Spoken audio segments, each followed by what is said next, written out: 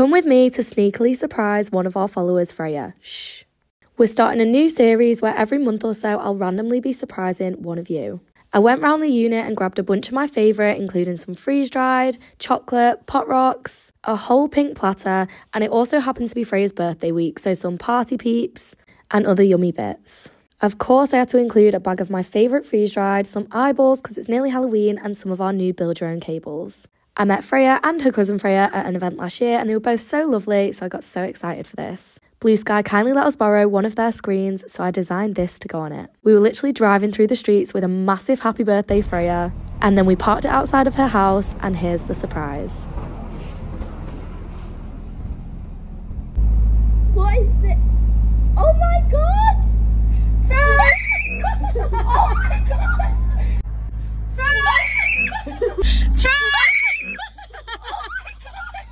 Are you okay?